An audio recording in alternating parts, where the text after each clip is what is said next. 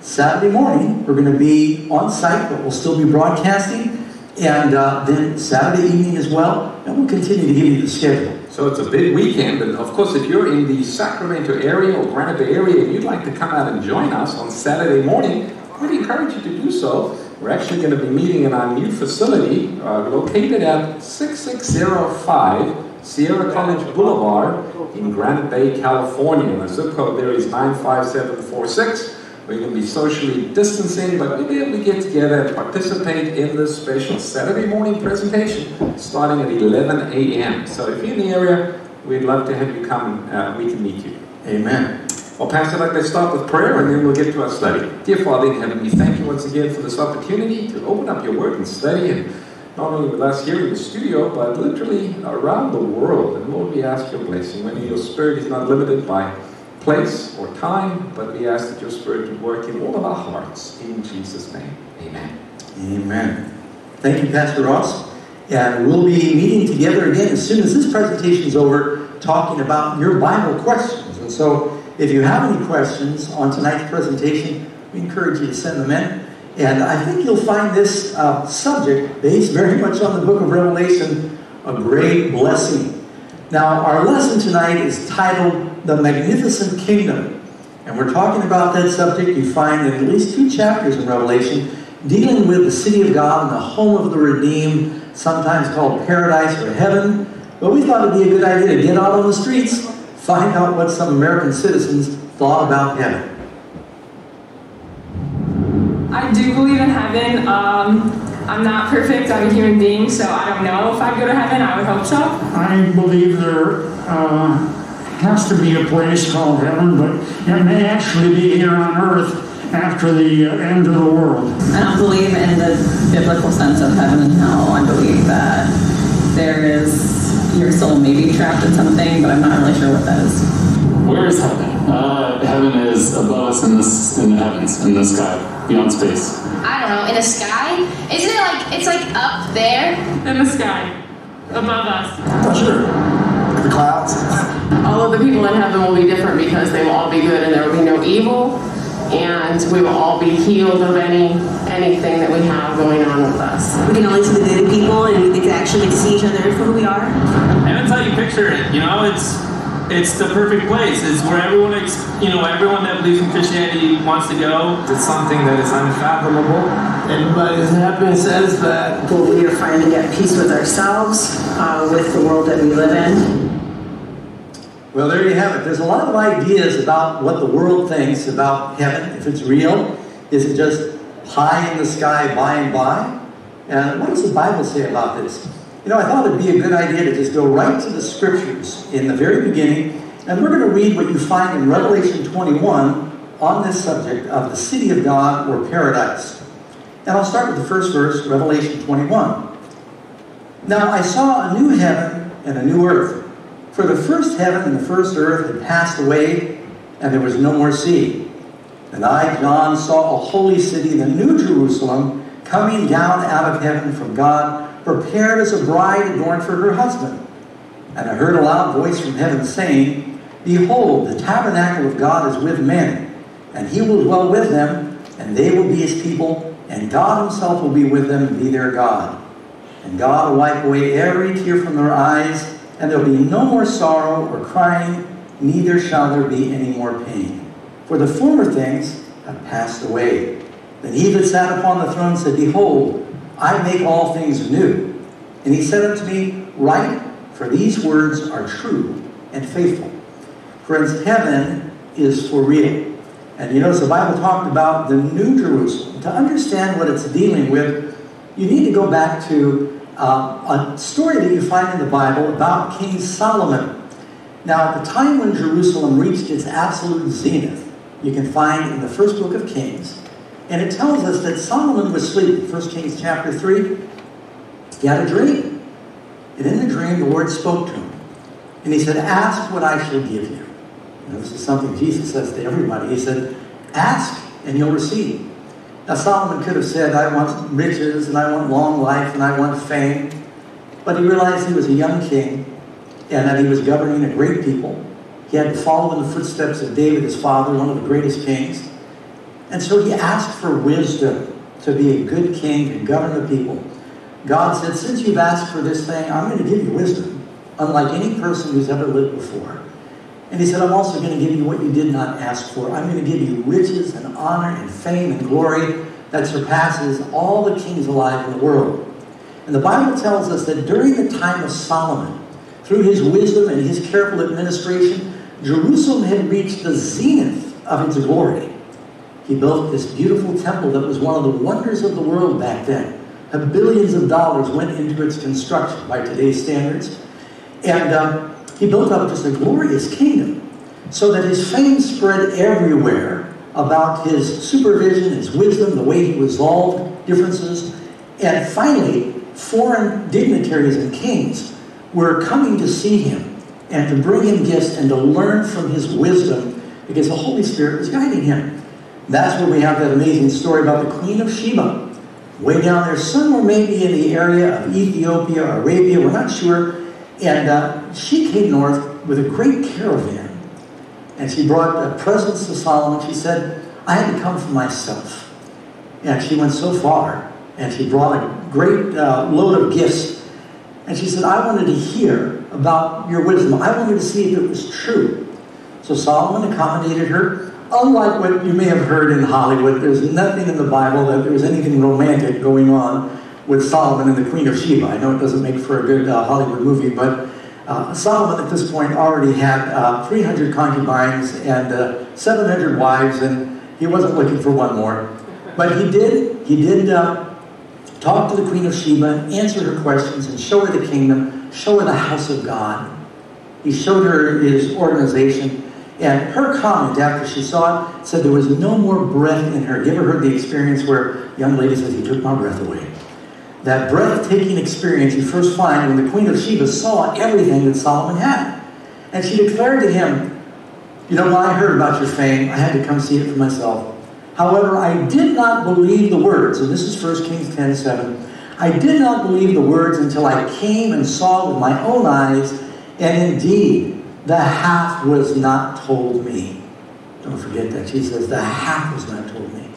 Your wisdom and your prosperity exceeds the fame of which I had heard. Solomon sent her home with more gifts than she had brought.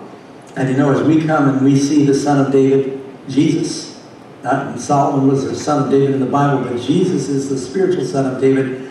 He blesses us with wisdom and knowledge, and he gives us gifts too.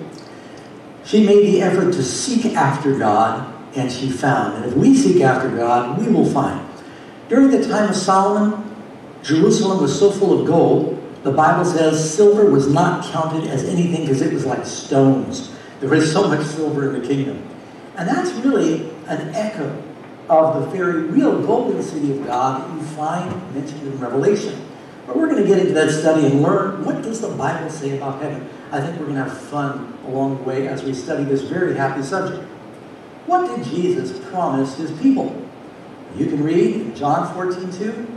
He said, in my Father's house are many mansions, and I go to prepare a place for you. You know, started out with an amazing fact about a $500 million mansion in Southern California. And it's not even been bought yet. It was built by some investors. And you wonder, who in the world can afford something like that? You know, the sad thing is, I know of millionaires and movie stars that have bought these beautiful mansions, and then they die in some accident, or they die from some disease. It's also temporary. And you think, what profit is it? Jesus is building a mansion for us that is much better than anything on earth that we can enjoy for eternity. Question 2. What do we know about this place that Jesus is preparing?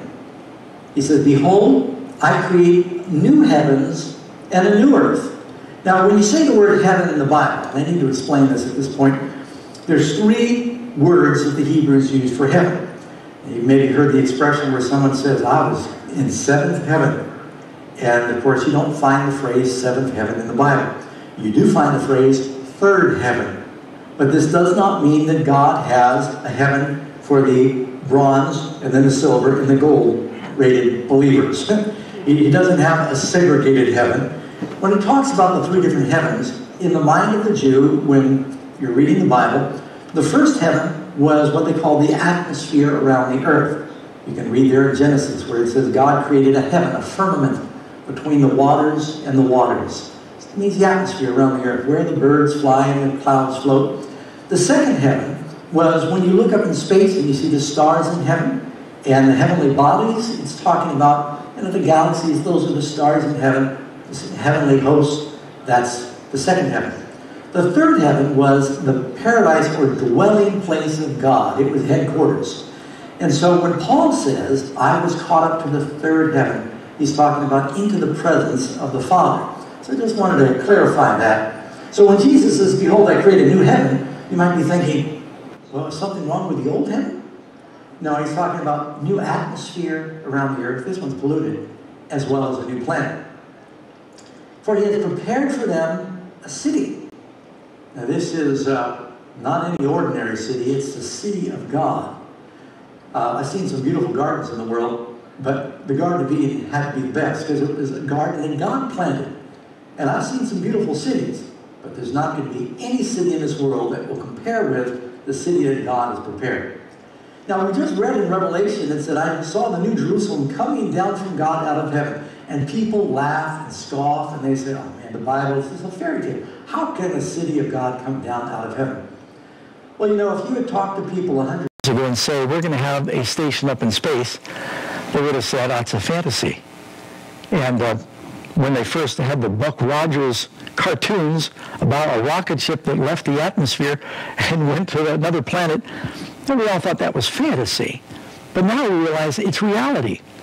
If you had told somebody 100 years ago, for the first 5,000 years of Earth's history, that you could be in one side of the planet and you could talk clearly to a person who's on the other side of the planet, they would have said, that's witchcraft, that's impossible. Let alone that you could transmit a picture of yourself while you speak, they would have thought that your telephone device was demon-possessed. But you and I know that it's entirely possible, and there's scientific answers for these. So why would we doubt the Word of God when he says, yes, I've got a city that's in space that I'm going to bring down to Earth? There are so many mysteries we don't understand when we consider how big the cosmos is.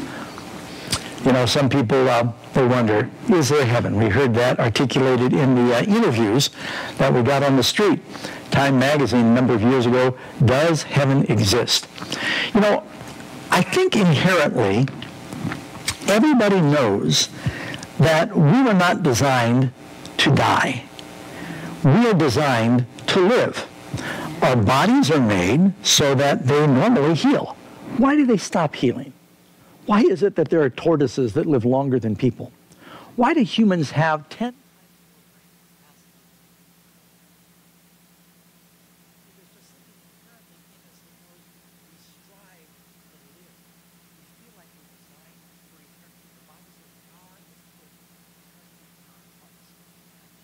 That's one thing that you'll find all around the world in virtually every religion. They seem to understand that there must be something beyond this world. Well, but some people say, I'm not so sure I want to go to heaven because I've seen the pictures, and you just become a chubby cherub and you sit on a cloud and you play a harp and you look extremely bored. With that concept, you can understand why some people would say, hell sounds more interesting. Heaven sounds boring. Just up on clouds, strumming harps, looking at rainbows, and shooting Cupid arrows at people that are looking for romance. And they've got all these very bizarre medieval ideas. Or that when you go to heaven, you become a ghost, a spirit, and you're sort of disembodied, and you go around and you just listen to rapturous music and feel good feelings. No, the Bible tells us that heaven is very real, and we are doing real things there. It doesn't say we're little naked babies on clouds. So we have to find out, what does the Bible teach about this? Blessed are the meek, for they will inherit the earth. And so when we talk about going to heaven, we're really talking about being saved. Now, heaven is a place that is up. It's up there now. But we just read in Revelation, it does not stay up there forever. It ultimately comes down here. Jesus says the meek will inherit the earth. And I think I heard a pastor say one time, where the dinosaurs once thundered, sheep now graze. And yes, Now it doesn't look like the meek are going to inherit the earth, but things are going to be very different when Christ comes back. The Bible tells us the wicked are going to be destroyed, but the righteous will go forth and grow up as calves of the stall. They will inherit the earth. Heaven will ultimately be here on earth and will do very real things. It says they will build houses and inhabit them. We will plant vineyards and eat the fruit of them. And so when God made Adam and Eve, God had an original plan. Because of sin, that plan has been interrupted. But the Lord is going to restore his original plan, and it's going to meet out his expectation, his original design. Adam and Eve were doing real things. They were working in the garden. They probably made, I think they probably made houses out of training vines and things, so it was like a living tree house, because nothing died back then. So what more do we know about the holy city? Well, we're going to look at several things. These are some of the facts that the Bible gives us. The city lies 4 square, and he measured the length with a reed, and that's 12,000 furlongs. The length and the breadth and the height of it are equal. Now, 12,000 furlongs, if you translate that into miles, and you'll notice the number 12 is used frequently in connection with the city of God. Got 12 foundations and 12 gates and 12 kinds of fruit on the tree of life 12 times a year, and 12,000 furlongs, because 12 is sort of a number for God's people in the Bible. But that would be 1,500 miles. And for those of you in North America, that means that the area covered by the city of God is about the size of the state of Oregon. That's like 350 miles on each side. So there's quite a bit of room in there, and it's a big city. There's room for you in that city. And then it says the length, the breadth, and the height of it are equal. Now some are saying, well, when the length and the breadth and the height of something are equal, I got a few students here in the audience, what does that mean? It's called a cube. Yeah. Well, what does that mean, that the city of God is a big square? Well, when it says the length, the breadth, and the height of it, some have thought it might be pyramid shaped, because it could mean it's as high as it is wide. A pyramid technically can be that way. It may mean that it's got just very tall walls. It may mean that's including part of the 12 stones that make up the foundation. And you're thinking, well, that would mean that it would jut right up through the stratosphere into space. When we go on with this presentation and we are talking about the city of God, please remember, God says that it is almost impossible for you to even imagine what the Lord has prepared. So if I say things and you think, well, that's outrageous, just know whatever I tell you, it is probably even more outrageous than you think. If the Queen of Sheba would say to Solomon, the half was not told me, then at the end of this presentation, you be sure the half is not told you about heaven. Because Paul says that we cannot even imagine the things that God has prepared for those that love him. But I want to give you some of the information because God gives it to us in his word to encourage us that it was never his plan for this world to be so filled with sin and disease and sickness. That's not his plan. It breaks his heart. Now, when you think, will there be room for me in the city? You know, we like to always spread out amazing facts in our presentation. Here's an amazing fact for you. That's Manhattan. That's where I grew up, New York City. And I was parked on the airport in Dallas, Fort Worth. And as we were taxiing through the airport to the runway, my seatmate, he said, do you realize, and it seemed like it took 20 minutes, just a taxi. He said, do you know the DFW airport, Dallas-Fort Worth Airport, is bigger than the island of Manhattan? And I'm always interested in amazing facts, so I went home and checked it out, and it is true. But on the island of Manhattan, you've got like 8 million people, and you know, they only go up 20, 30 stories as an average. Another amazing fact, I heard there are more people that live below ground in Manhattan than above ground in the whole state of Wyoming.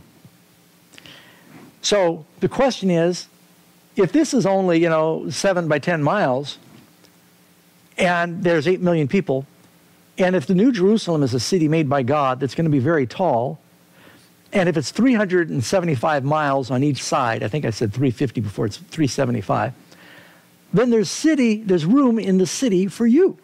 And so don't worry, will there be enough room in the city? And not only will you have the mansion that you make, you will have a country home that you get to work on. I, John, saw the holy city the New Jerusalem coming down from God out of heaven. Now, it's interesting that John actually says, I, John, saw. You know, you can read through the whole Gospel of John, and he scarcely mentions his name. He only refers to himself as the disciple that Jesus loved. He was so humble. But when it comes to telling us about heaven and wanting us to believe, he's saying, I am telling you firsthand, I saw it with my own eyes. God took him away in vision and showed him the city, and he wants you to be there. There's nothing in this world that is worth more than what is going to be in that city. Now, when I normally think of cities, I don't get too excited because cities in the world often have problems. This is, of course, a picture of Jerusalem. And there in the middle, you have the spot where Solomon's temple used to be. And now it's the Mosque of Omar. They call it the Dome of the Rock. But Jerusalem, it seems like it's in the news all the time for fighting. The city of Jerusalem has been destroyed and rebuilt 27 times ever since it was first founded. And the first king of Jerusalem is found in Genesis. He was a man by the name of Melchizedek, and it was simply called Salem then. The word Salem means peace. Jerusalem means city of peace. It's kind of ironic that the city of peace has been a place where there's been war after war through history. But the New Jerusalem is going to be different. There'll be no war. Now, I've traveled all over the world, and I've been to the biggest cities, Shanghai, Moscow. Help me, dear. The big cities in India, Hyderabad, and Mumbai, and South America, and Europe. I mean, I've just been to most of the major cities in the world. Mexico's got 18 million people. Cairo's got 20 million people. I mean, and I don't care much for cities. I grew up in Manhattan, lived in Miami, Los Angeles, born in Los Angeles. Cities typically, I ran away and moved into the mountains because I didn't care much for cities. I'll share this story with you that I ran away and lived in a cave for about a year and a half. Tune in on Saturday morning. We're going to be talking about that because I don't care for cities. Cities, there's so much crime. Seems like a concentration of problems in cities. And the reason being, the human heart is desperately wicked. That's what Jeremiah tells us.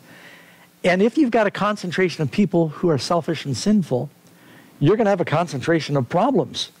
And we see that in the world today. But the city of God is not going to be that way because everybody in the city is going to be filled with the Spirit of Christ and have the love of God. And so it's going to be wonderful. The holy Jerusalem, descending out of heaven from God, had a wall, great and high, and it had 12 gates.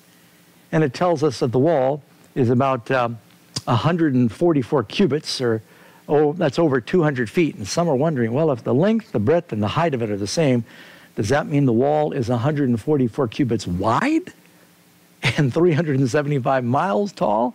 Or is it 144 cubits high? And we're not exactly sure, but you get there, we'll explore it together. And it had 12 gates.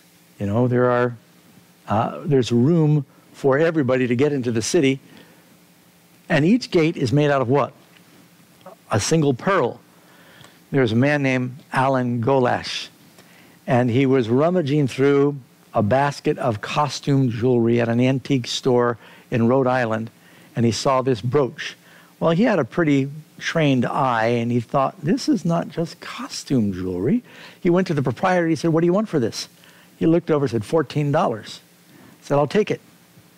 And then he went and he brought it to a jeweler who looked at it and said, where in the world did you get this? He said, none of your business. He said, what do we got here?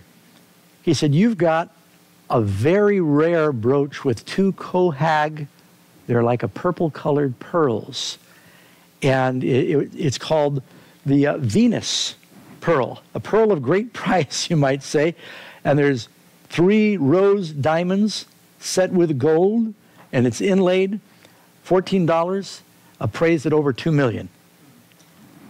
And don't you think he was happy? And these are almost perfect large Kohag pearls, very rare. The Bible tells us in heaven that each gate is made of a single pearl. Now, I know someone's going to think, how do you get pearls that big? Where do you get an oyster to produce a pearl that big? God doesn't need an oyster. God can make the pearl without the oyster. He can make the egg without the chicken. God can do whatever he wants. And the building of the wall was of jasper. And of course, it's almost like a beautiful translucent greenish material. and with 12 foundations.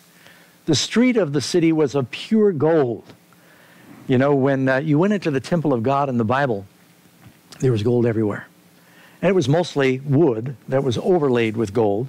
But when you went into the Holy of Holies, and it was a symbol of the presence of God, that one room that was the inner sanctum of the Hebrew tabernacle was wallpapered with pure gold. And it's telling us this is, you know, the most beautiful material that we know on earth. And there may be something that we don't understand, because at one point it says the street is like gold, but it's like transparent. And I think John is looking for words to describe the glories and the beauty that he saw. What does the Bible say about the city's water supply and its food supply? Well, it says, he showed me a pure river of water of life. You know, when you read about the Garden of Eden, it says that from the Garden of Eden there were 4 rivers that flowed. And there was the Tigris and the Euphrates, and I can't remember the name of the other 2, but what is it, the Hiddekel? And they flowed out of the garden and they irrigated the whole earth. You know, we sing that song that flows from the throne of God. Shall we gather at the river? It tells us that from the throne of God, this water flows. And it basically waters the whole earth. And it's like it says in the last chapters of Ezekiel, everywhere the water goes, everything lives. And the whole planet is going to be bustling with life like a garden. And it's not any water, it's crystal clear water. You know, most of the river water in the world you can't drink. It'll make you sick. If you ever go kayaking down the river, we used to do that. If you're going to camp, you don't want to just drink the river water. You got to find a creek that runs into the river where you can get the crystal clear water. But you can drink this river water. And on either side of the river, now notice this, on either side of the river was the tree, not trees, a tree, either side of the river. Only way you can explain that is this is a massive tree that the branches grow together at the top, making it one tree. Roots probably grow together under the river, and the river flows through it. Now, when I say river, you know, they tell us that where the Amazon flows into the Atlantic Ocean, that it pushes fresh water 100 miles out into the sea. And there are places where the river is, 20 miles across.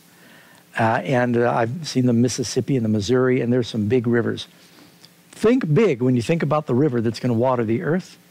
And so picture a river that could be 30 miles across, and one tree that is so massive, it grows on both sides. Now, we live here in California, where we've got the redwoods. And I remember the first time I went up and I took a look at the redwoods, and you stand at the base of these trees that are so big that you could, drive a wagon with horses through them. And you think, well, this is nothing compared to what God is going to have in the kingdom. So you got the water supply, and you've got a food supply. It says the tree grows and it has 12 different kinds of fruit. And it says it bears its fruit 12 different times a year. Now, you all know what that is?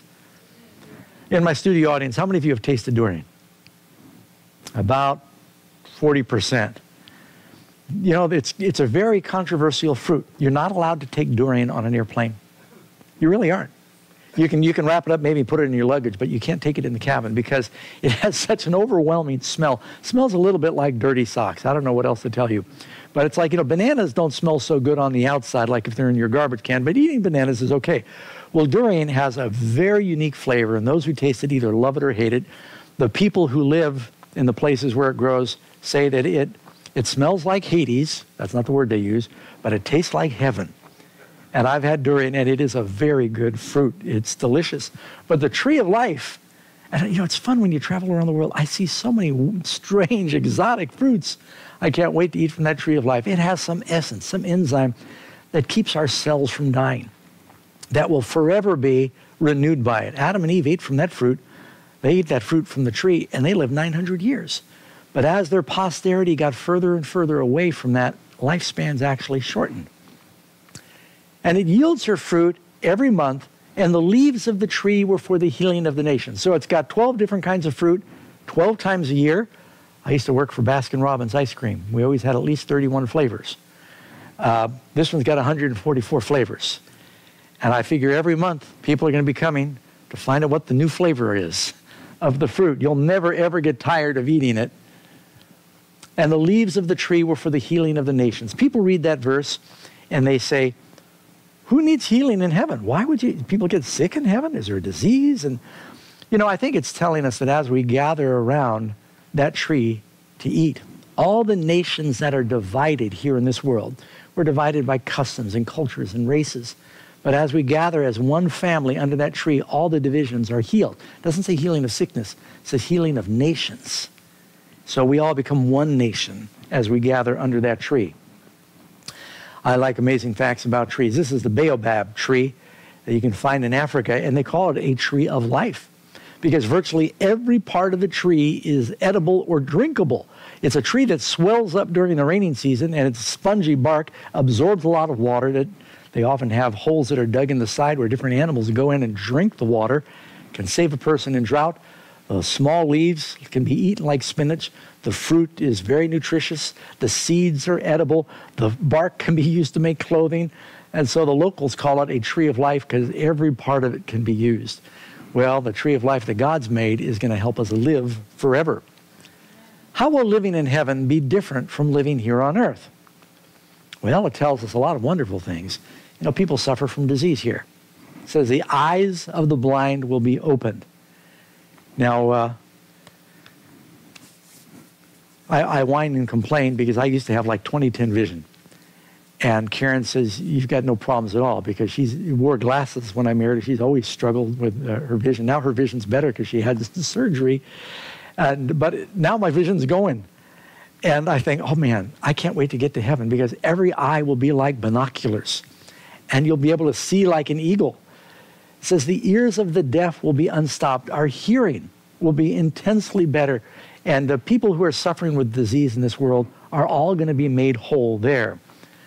Then shall the lame man leap as a hart. A hart is a deer-like creature. You see the gazelle hopping, 50 feet in a leap. I love watching those movies of when they first walked on the moon. And did you see them walking on the moon with very little gravity? They're wearing these heavy spacesuits, but they look like ballerinas.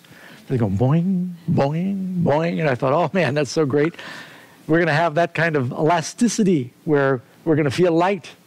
And the tongue of the dumb will sing. People who can't even talk here are going to sing on key there. And I can't wait to get to heaven just to be able to sing on key. It says they will not hurt or destroy. In this world, a lot of the animals, all the creation has been corrupted. The plants brought forth thorns and thistles. That was never God's plan. And animals began to kill and eat each other. And mosquitoes who probably used to pollinate started sucking blood. And everything went bad because of sin. But everything is restored. The Bible says the lion will lie down with the calf, and a child will play by the hole of a venomous serpent, and they will not hurt or destroy.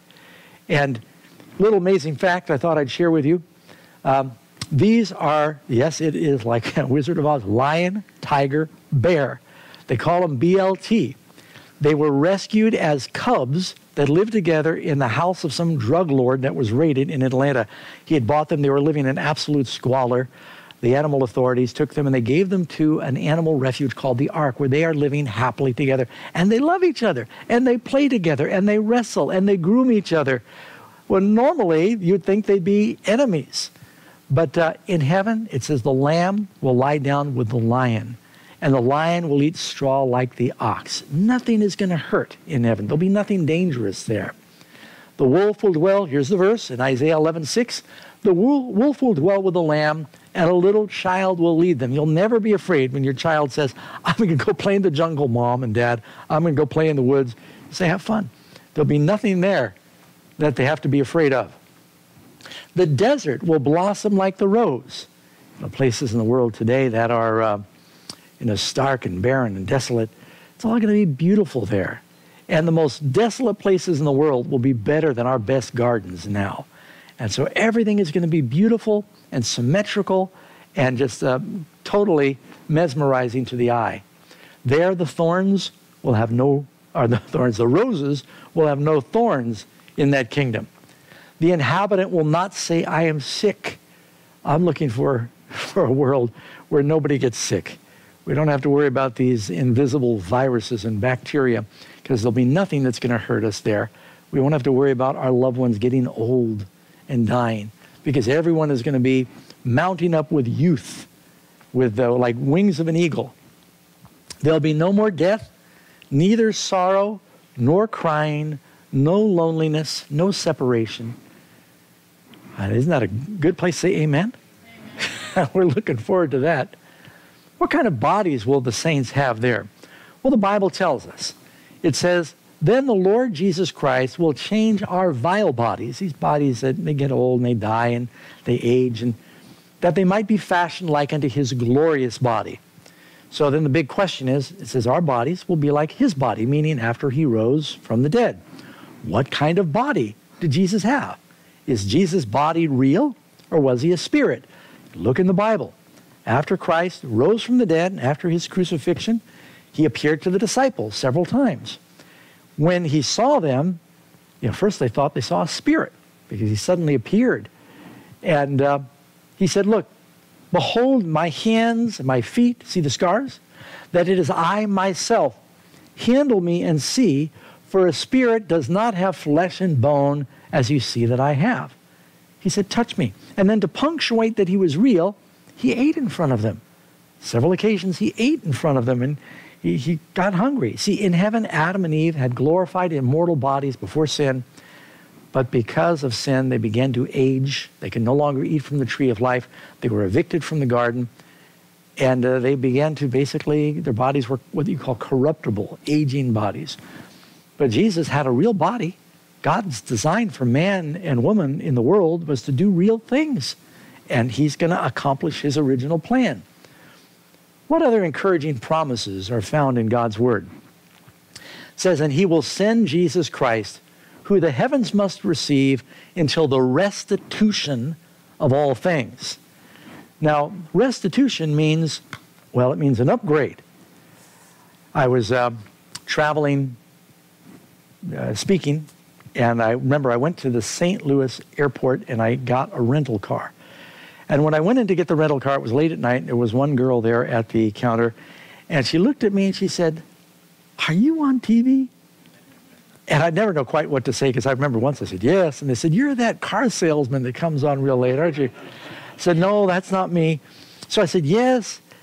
And she said, amazing. I said, that's amazing facts. Oh, I love your programs. And she was very nice. And then she kind of looked around. She said, let me give you an upgrade. I said, oh, well, that's very nice.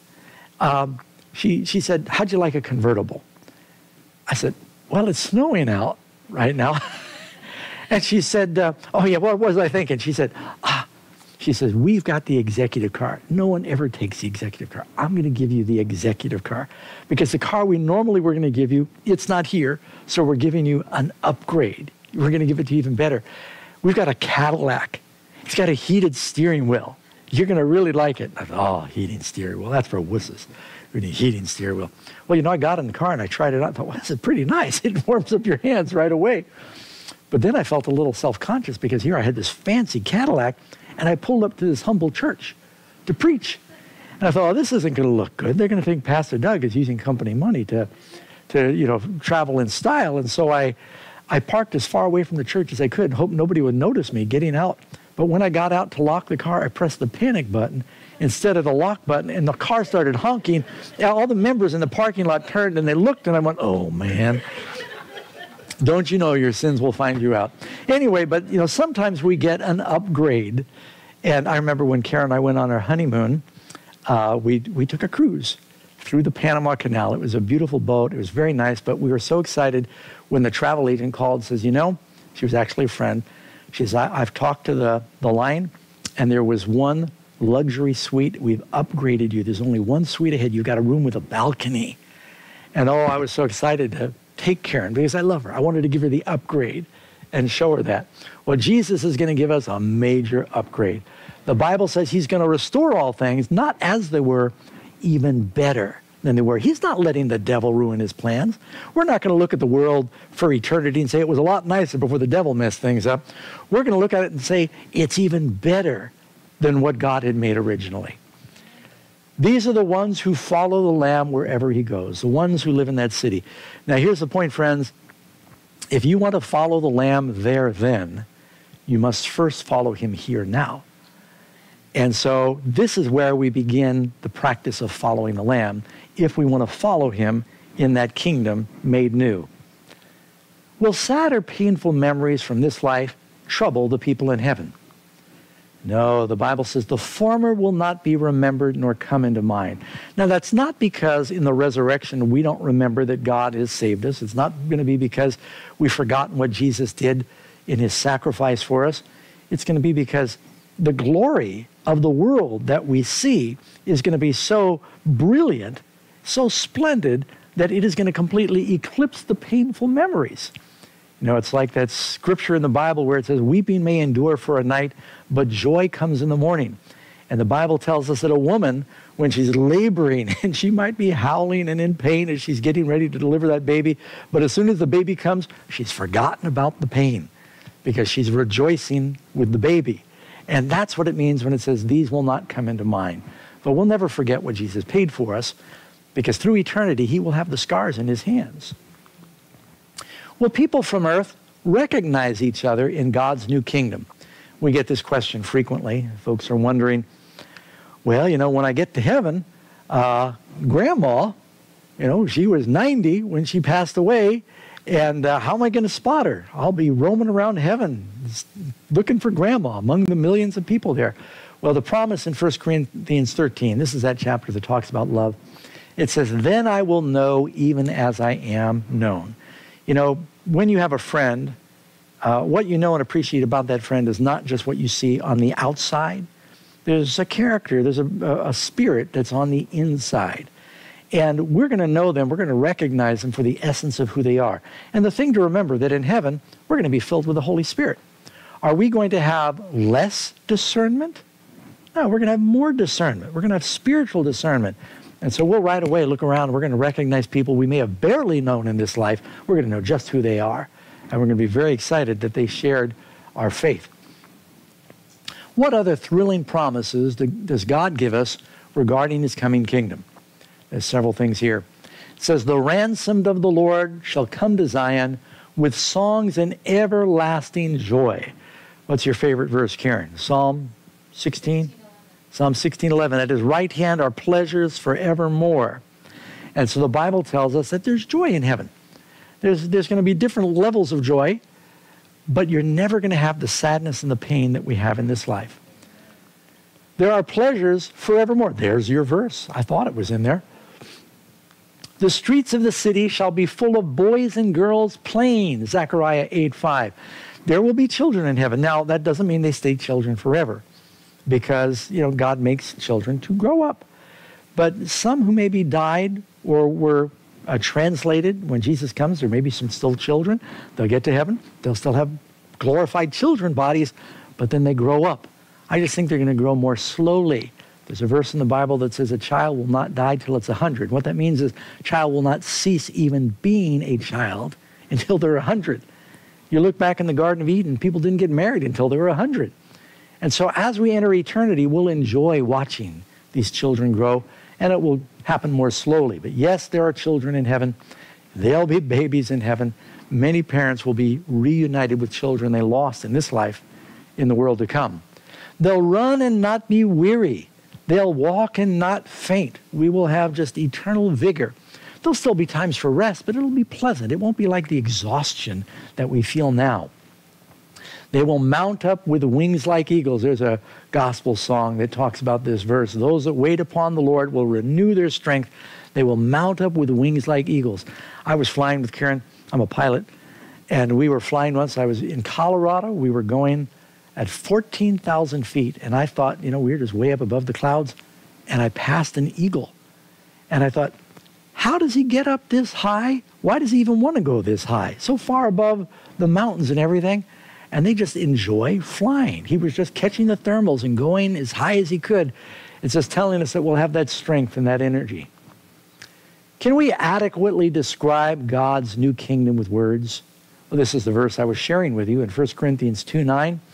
Eye has not seen, that means the eye of any man, nor the ear heard, neither has entered into the heart or the imagination of man the things that God has prepared for those that what? Love him. What's the key to enjoy these things? We need to love the Lord. What's the highest reward of God's new kingdom? God himself will be with them. You know, because of sin, God used to talk to man in the Garden of Eden. And in the beginning, after Adam and Eve sinned, it says they fled from God. God did not run from us. God has come after us. You know, the first question in the Bible is God saying, where are you? Actually, the first question is the devil questioning God's word. He said, hath God said? Then after man sinned, the first question God asks is, where are you? First question in the New Testament is man saying, where is he? The wise men looking for Jesus. We have been separated from God because of sin. Jesus came into the world to provide a ladder. Jacob dreamed about a ladder that joins earth and heaven to bring us back together again. And that's the whole idea. We want to be in the presence of God. And when people think about what's the most glorious thing in heaven, you know, I'm looking forward to traveling to other galaxies and solar systems. And I mean, I love travel. I love exploring. And some people say, kids say, oh, I can't wait to wrap my arms around the neck of a lion and sink my fingers into its mane and not be afraid, or slide down the neck of a giraffe, or go water skiing on the Sea of Glass. I don't know, just everyone's got these different dreams about how wonderful it's going to be in heaven. But, you know, really, it's all going to be summed up. The greatest joy is if you're in the presence of the Almighty Creator. Think about how big space is. And he's saying, I am going to move the capital of the universe to this planet that had rebelled against me to show that I love and I've accepted and forgiven them. And that is the greatest honor, that we could be in his presence and be with him. And what would be worth more than that? Nothing. 14, what will exclude people from God's kingdom? There's one thing that will keep us out. There shall in no wise enter into it anything that defiles. We must be forgiven and cleansed from our sins. Jesus came to save us from our sins, and he can, and he will, and he wants to. He can make you a new creature, and your life will be better. Now, the abundant life does not begin when Jesus comes. For a Christian, the abundant life begins now. And so when you accept him, you get a joy. Joy is not just in heaven. There's joy now. Christ said that we've got a joy, we have a peace now. Don't have to wait for heaven. And I don't know how we can have peace without God. The Bible tells us that he that overcomes will inherit all these things. The question is, what do I do about sin? Answer, if we confess our sins, he is faithful and just to forgive us our sins and to cleanse us from all unrighteousness. And so many people are trading eternity in heaven in a world with glorified bodies where there's joy, bliss that you can't imagine. Every sensation would just be throbbing with joy in heaven, and they sacrifice it for so little here. God is offering us eternal joy forever, and people are giving it up now, and they don't even enjoy this life. Just follow me for a moment. Imagine that someone came up to you and they said, I'd like to give you a check for $1 billion. And you'd go, well, I'm interested. Let's hear more. And they say, well, the only thing is that you get $1 billion, and you can take that money and you can go to Las Vegas and you can spend it for whatever you want for a year. And you go, yeah. And then you see after the year, you get thrown in a lake of fire, get burned up. You'd say, that sounds enticing. There might be a few strange people that would say, yeah, but I don't know why you would ever say yeah to that, because you'd be thinking, after your first day with your new credit card and all the earthly pleasures at your disposal, you'd go, I got 364 more days and then the fire. Next day, I've got 363 days and then the fire. Yeah, I'll go to another movie. See how much you enjoy that movie. I'll go to another show. I'll go visit the bar. Just going after all the pleasures that are in Sin City. Now, I'm sorry to my friends watching in Las Vegas. I know there's some nice people in Las Vegas also. But, you know, you got a reputation. And anyway, so how could you enjoy it? But that's the way so many people are living now. They're day by day. It's not a year. It might be 70 years, 90 years. But they're basically sacrificing eternity for the temporary pleasures of sin. The Bible says Moses walked away from being a ruler in the richest kingdom in the world, Egypt, back in his day, refusing to be called the son of Pharaoh's daughter, willing to suffer affliction with the people of God rather than to enjoy the pleasures of sin for a season. He said, this is temporary. Abraham looked for a city that had foundations, whose builder and maker is God. Why would we want to sacrifice what God is offering us when this is also temporary? The question is, do you believe? It's like you ask a child, would you rather have one ice cream scoop right now or an ice cream scoop every day of the week, a month from now? So many of them will say, I want one scoop right now. They're not thinking because they're immature. But a lot of the world are making the same decision. We are sacrificing eternal life. Now, it's true. Sometimes there's struggles in life. There's struggles if you're lost. There's struggles if you're saved. Everybody's got problems. It's a lot better for a Christian. But how much better to do the hard thing now for a little while and enjoy eternity forever in the future? And Jesus said, yes, if you follow me, you will have to deny yourself, take up your cross, and there'll be some struggle, but there's joy. Christianity costs something, but it pays a lot more than it costs. Why would we want to miss that, friends? What did Jesus say is the formula for success in this life and in the next? Seek first the kingdom of God and his righteousness, and all of these things shall be added unto you. This is the priority for happiness. Seek first the kingdom of God. Now, it's not just about being in heaven. The whole kingdom of God is really about Jesus. It's about a person. It's about a love relationship with somebody. Everything else is really just the trappings. But the main idea is he wants to show you that he has something so much better for you. A desire to avoid hell and go to heaven is a suitable starting point for a believer. But as you mature, it's not going to just be about avoiding hell and wanting heaven. It's going to be about wanting to be with Christ. That's going to make the difference. You know, I'm reading through a book right now that I'm finding fascinating. It's on the life and journeys of Marco Polo. And it's incredible how this young Venetian boy, he was like 18 years old when his father and his uncle took him on their second journey to the Mongol Empire, which was one of the biggest empires in the world back then. And because of circumstances and politics, they could not return home. He ended up living 20 years. He became friends with the great Kublai Khan, the most vast empire in the world back at that time.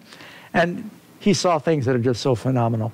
He said, yeah, he's got a private herd of 400 elephants, and 10,000 people feed at his table every day. And he sits on this golden throne above it. And as he described the wonders of China, he talked about this wall over 1,000 miles. Turns out it's 1,500 miles. Over 1,000 miles long. He talked about paper money. He talked about a postal system where they could deliver messages hundreds of miles in 2 days. And the people in Venice, when he returned, first they thought it was amazing. Then they said, you're crazy. And then they said, you're lying. And Marco Polo, he says, they dig rocks from the ground instead of wood and they burn. They use them for fuel. They didn't know what coal was. They said, how can that be? And he was telling them about gunpowder and all the wonders of China. And they said, you're mad. Finally, as Marco Polo lay dying, he's over 70 years of age, his friends and some of the priests came to him and they said, you're going to meet your maker soon. Don't you think you should repent of these wild stories you've been telling of the Mongol Empire and the land of China? He said, repent. He said, I have not told you the half of what I've seen.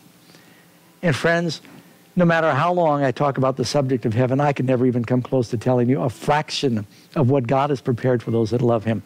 Why would you sacrifice all of that for the temporary, unsatisfying pleasures of sin for a little season? It's just not worth it. And especially when someone has given their life and poured out their blood, that you might be forgiven and be in that kingdom. Don't you want to make that choice? You know, Jesus is making it possible for you not to have an earthly kingdom, not like the Mongol Empire, but it says, blessed are the meek, they will inherit the earth. And he has a place for you. He's building a mansion for you. Wouldn't you want to be there when he's paid so much to purchase your fare? I'd like to pray with you before we close, and you can tell him yes. Loving Lord, we just want to thank you for the promises that you give in your word, for the wonderful pictures that you give, as well as an earthly mind can comprehend the glories of the world to come.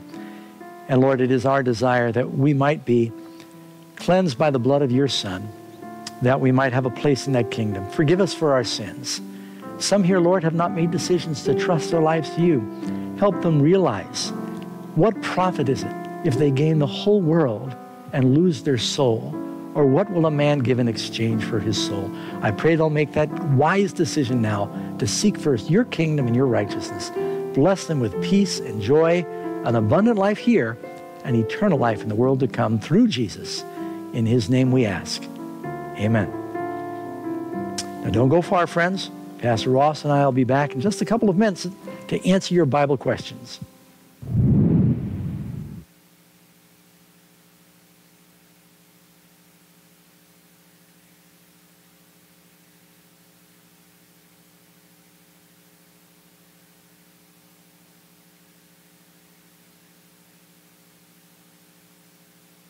To Revelation now, and we're going to be taking your Bible questions. We want to thank many of you for sending in your Bible questions. The presentation tonight, Pastor Doug, was on heaven. A lot of the questions are relating to that. And I'm going to, before we go to the questions that we put on the screen, I found one question that I thought was just so very important, and I want to ask it right away. Are you ready for this one? I don't know. This is a real question. We didn't make it up. It said, will Pastor Doug have hair in heaven? Well, I could say that about Pastor Ross, too. But, I've got this personal opinion that actually hair is a result of sin on top of a man's head. The Bible says Samson, he got into trouble because of his hair, and Absalom got into trouble because of his hair. But Elisha was translated, and it says, go up, thou bald head. So, you may have your beliefs, but... Okay, very good. There we got it. All right, well, we're going to look at some of the questions that we have. We'll put up our first one. It says, how can heaven be a happy place when the saved think of loved ones who are lost? How can heaven be a happy place when you think of the lost? Well, at first I think during the millennium that there's going to be a period of sadness. It says in Revelation that it's not until Revelation 22, I believe, where it says God wipes away, or it's Revelation 21 after the millennium, God wipes away all tears from their eyes. And so during the millennium, when we have questions to ask and we say, why is this person not there? And we're probably going to say, why is this person there? I think we're going to have some surprises in heaven. Pastor said there's 3 big surprises. One surprise is we're going to see people there we never thought would make it. Another surprise is we're going to see people missing that we thought for sure would be leading the parade. And then the third surprise is that we're there. And so we'll have a lot of questions, and there may be some sadness during that time. But in Revelation 21, it says God wipes away all tears. This, of course, is after the wicked are judged, and that whole sad episode is behind us. Okay. Our next question is the Apostle Peter in charge of the gates of the holy city? You might have heard people talk about the Apostle Peter standing at the gates of the New Jerusalem. Yeah, that's basically from mythology, that Peter is guarding the golden gates. I don't know where that first originated. I think it's because of that verse where people have often misunderstood, where he said, I give you the keys to the kingdom. That somehow Peter's got the keys to the gates, and that everybody that gets in has to go by the Apostle Peter, and he's there with a big clipboard and a pen behind his ear. And he's checking off, who's been naughty and who's been nice. I don't know, but it's not in the Bible. Right. That judgment takes place. It's God's. We will all stand before the judgment seat of God, not of Peter. Okay, we got another question. And that one is, will babies who die be saved in God's kingdom? Yeah, well, every child that dies before the age of accountability, especially of believers, and you read in 1 Corinthians chapter 7, it tells us that the children of believers are sanctified by the faith of their believing parents. And so if a child should die before the age of accountability, and again, we don't know exactly the Bible doesn't say an exact age, but when they're old enough to understand the consequences of right and wrong and their decisions, I believe that they are saved. And as I mentioned in the presentation, many parents are going to have their children brought to them by angels in the resurrection and be restored. Okay. All right, we're going to get to some of the questions now that have been sent in. And we start with an important question. How do I get my first love back for Jesus after I've lost it? Yeah, very good question. In Revelation chapter 2, it talks about the church of Ephesus, which the criticism Jesus has of that church, he says, you've lost your first love. And he said, I counsel you to repent and return and remember the first work. So sometimes we need to remember that the appreciation that we had for Jesus when he forgave our sins, that hope, that joy, that experience, and we find it the same way we found it the first time, is we repent of our sins, we look in his word, we remember his promises, we remember the contrast. You know, as in marriage, often there is a certain, there's a sparkle during the dating courtship time. There's a novelty, as it should be, because it's something new, it's a new relationship. But, you know, you should never lose that spark of love and appreciation. And the Lord wants us to have that same commitment that we had the first time. Okay. Another question that we have, are we going to have wings like the angels in heaven? You know, I think there's some verses. We read that verse there in Isaiah. It says, we'll mount up with wings like eagles. And, you know, I like that song, Rock of Ages. It's got a verse in it that says, we will soar to worlds unknown and see thee on thy judgment throne. There's no specific verse that says that, but I believe it's true. But it does say there that, you know, they'll have angels, that they'll mount up with wings like eagles. And, you know, we don't know how angels fly. I mean, Daniel's praying and Gabriel comes from heaven and he appears in just a matter of minutes. So angels, you know, speed of light is 186,000 miles a second. Speed of sound is roughly, depending on your air pressure, 700 miles an hour. Then you get the speed of thought. And so angels are traveling a whole speed that physics is not even aware of right now. But I think God's going to give us the ability to think ourselves off the ground. Kind of like in Peter Pan. No. Okay, another question that we have.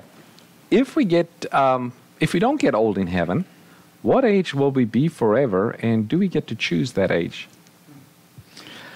Well, you know, even those who are saved, I think, will grow some when we get our glorified bodies and we get to heaven. Adam and Eve lived much longer than the average person.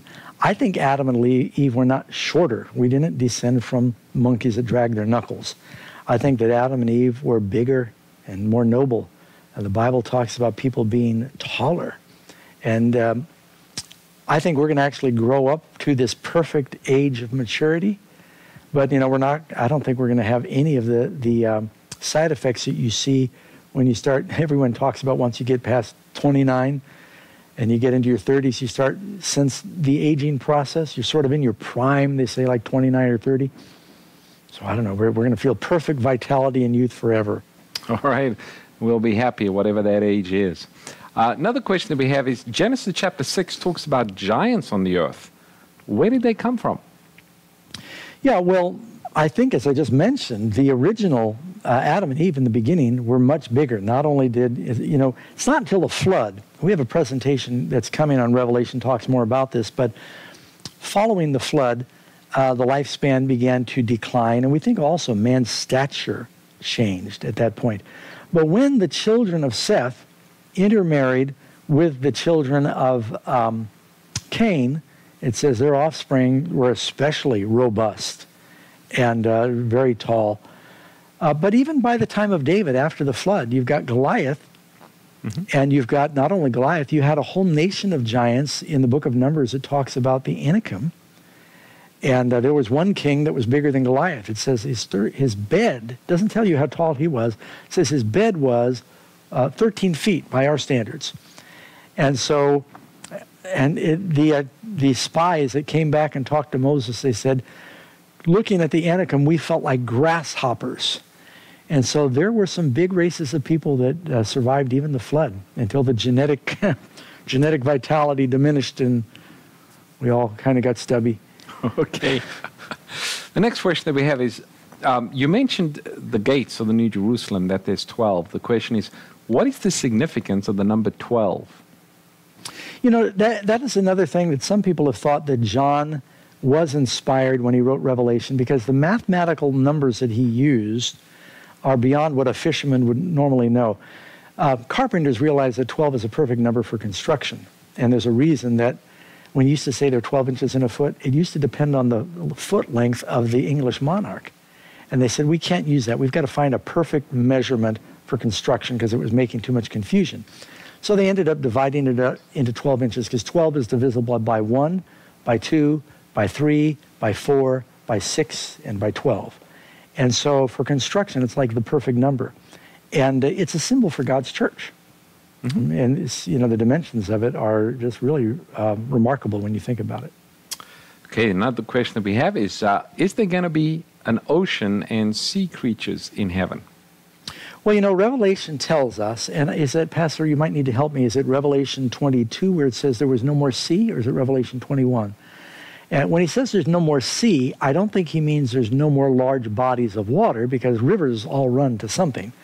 And so I do believe those rivers that flow from the throne of God will empty into a beautiful body of water.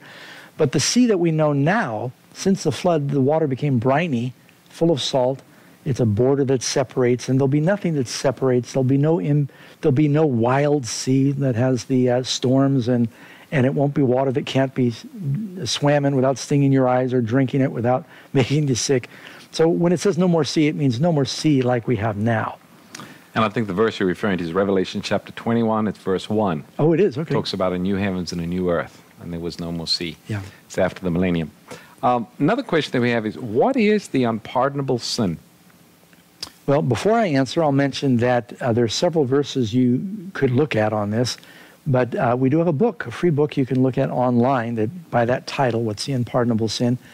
But put simply, it's when a person comes to the place through perpetually resisting the voice of God, the volume of the Holy Spirit goes down, so you can get to the point where you just do not hear the voice of God anymore. Mm-hmm.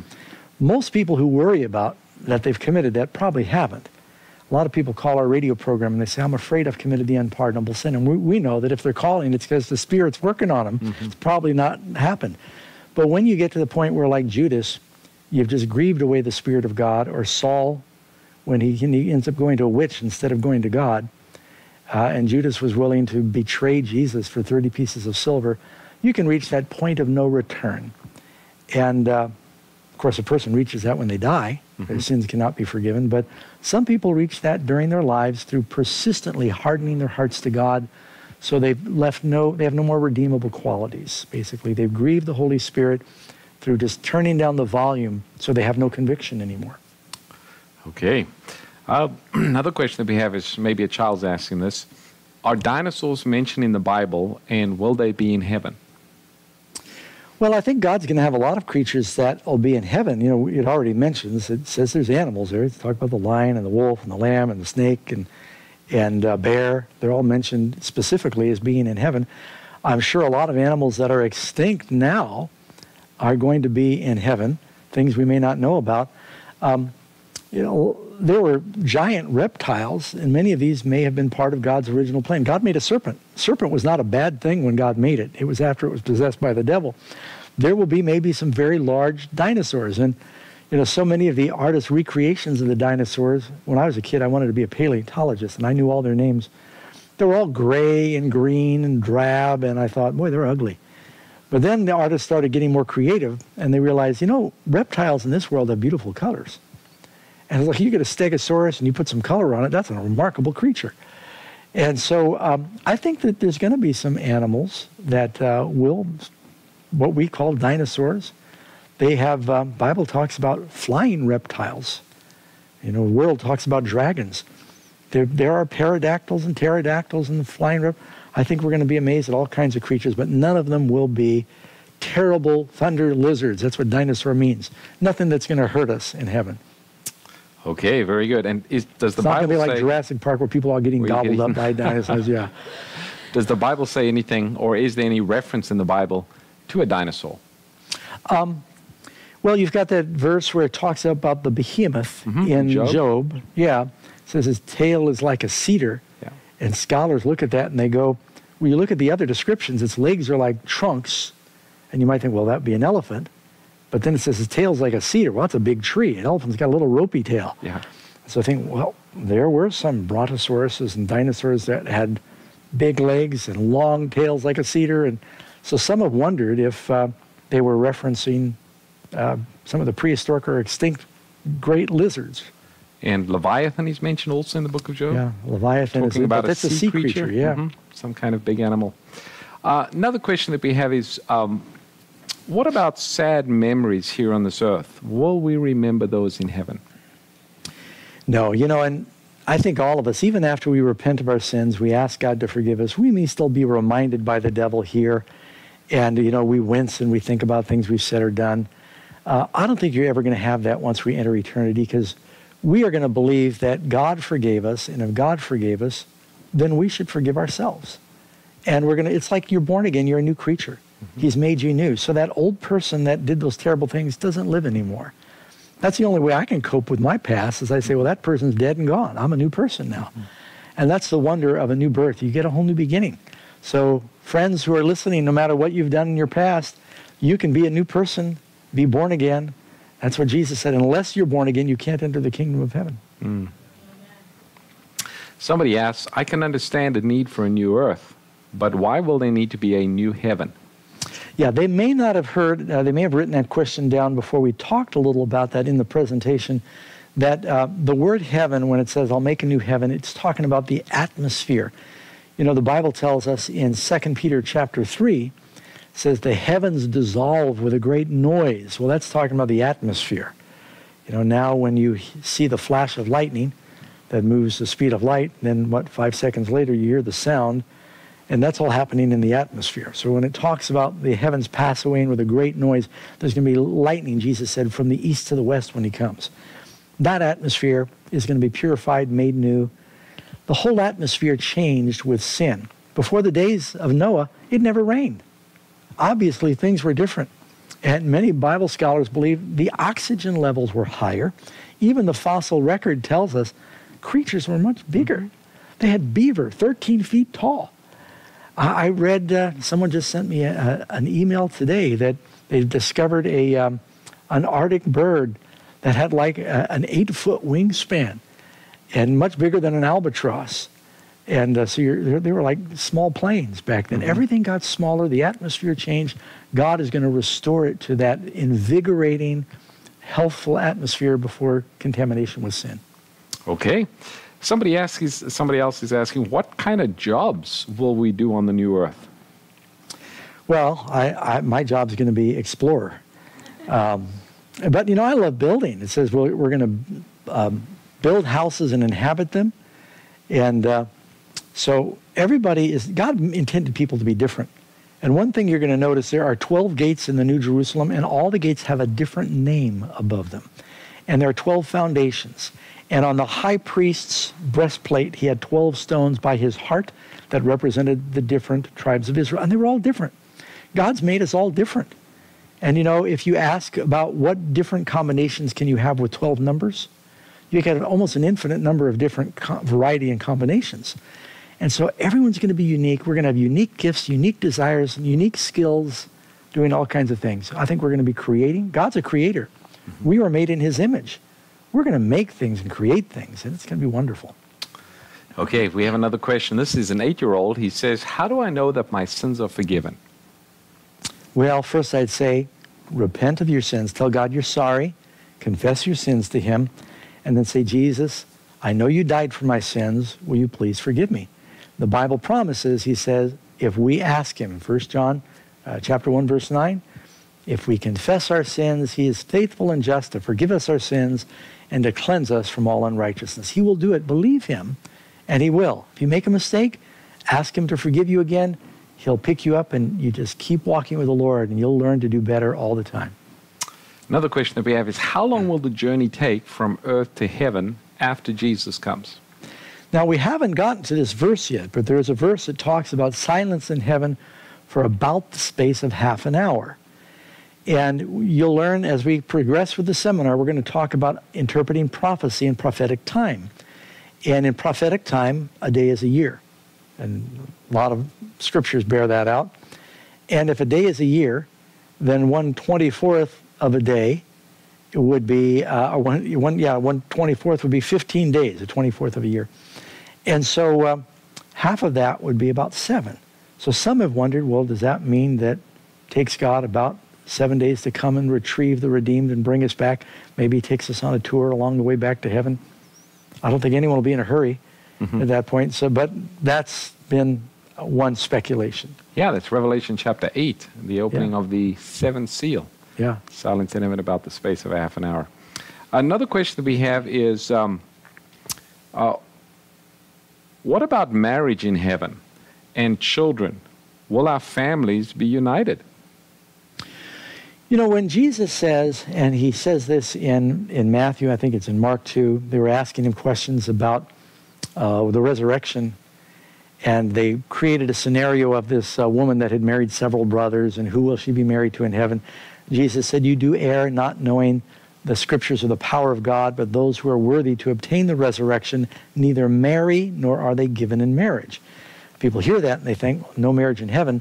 Does that mean that everyone that gets to heaven gets divorce papers? So now these are two different questions. No marriage in heaven means there are no new marriages because, well, there's no procreation in heaven because the earth would soon be overpopulated pretty quick if, we live forever. But that doesn't mean Adam and Eve get divorce papers when they get there. So if you're married to your best friend, you're going to get to stay with your best friend in heaven. Mm-hmm. But you may not be procreating. And when I do a week of prayer with teenagers and they ask that question, they get really worried. They say, I'm not married yet. I don't want Jesus to come until I get married. And I said, you get to heaven, I promise you, you won't be disappointed. Because here in this life, we think, one of the high points is if I can get married and experience love. And you get to heaven, I promise you won't be disappointed. Mm. All right. This is probably another child asking the question, maybe a grown-up too. Will my pet be in heaven? Depends on if he was a good pet. No, this is a good question. It's close to the hearts of many. We've had animals that we loved. Karen and I had a dog for 16 years. It becomes part of the family. And you want to know, am I never going to see them again? Well, there's no specific verse I can point to except the one that says that he's got a lot of surprises for us. It hasn't even entered into our minds what he's prepared for those that love him. It certainly is possible for God to resurrect your favorite dog or cat or horse, whatever your animal is, and have them with glorified bodies in the kingdom. He can do that. I just promise again, get there. I guarantee you won't be disappointed. You might find your favorite parakeet is hanging there outside your mansion. Not in a cage, though, because they won't need it then. Okay, I think you might have mentioned this in your presentation, Pastor Doug, but maybe you want to repeat it. The question is, I've heard about 3 heavens. Is that true? Yeah, but the third heaven, as I mentioned, you've got the atmosphere as the first heaven around the earth. That's going to be made new, pure. The second heaven is talking about where the sun, moon, and stars are. God populated that on the 4th day of creation. Then you have the dwelling place of God, where we talk about paradise, or where God's throne is, where his Holy of Holies is. Some Christian astronomers think it's off in the constellation Orion somewhere, because Orion is mentioned at least twice in the Bible. That's the third heaven, the presence of God, the paradise of God. So, yes, it doesn't mean that we're going to have, one heaven for people that drive a Pinto, and then you got a heaven for, their Mercedes, and then there's a Lamborghini heaven and a Bugatti heaven. And the heaven that gets recreated would probably be the first heaven, the atmosphere around the earth. Another question that's come in, it says, what replaced the sanctuary here on earth after the destruction in 70 AD? Good question. We actually have a lesson coming on that, so I won't say too much, but keep in mind, Jesus said, destroy this temple made with hands, and in 3 days I will raise it up. I'll make one without hands. And he spoke of his body. But then the church is called the body of Christ. Paul said, don't you know that ye are a temple of God? And Paul also says that we are living stones. Peter also, we are living stones. We are a royal priesthood in that temple of God. And so the Lord still has a temple on earth in his people and in our bodies. He wants to dwell in us as individuals, and the body of Christ is a temple also. So the Lord does, in a sense, still have a temple on earth. But we got a lesson. We're giving you more detail. You might have questions about the temple in Jerusalem being rebuilt. Write them in and keep watching. Okay, we'd like to remind our friends about our free offer for tonight. It's a book called Heaven, Is It For Real? And we'll be happy to provide this for you. You can actually download it at the Revelation Now website, or you can text the word REAL, R-E-A-L, to the number 40544 if you're in North America, and you'll be able to get a digital download of the book, Heaven, Is It For Real? It's filled with great information. Again, if you're outside of North America, you can download this for free revelationnow.com. Now, Pastor Doug, we don't have a program tomorrow evening. That's Right. Thursday evening. But we will be meeting again on Friday evening at 7 p.m. Pacific time. It's going to be an important presentation. I know each of these presentations have been building up. We've been laying a foundation. We're going to get into some of the deeper prophecies and themes in Revelation, the prophetic passages of the Bible. So Friday night, folks need to make sure that they tune in, that they participate in this.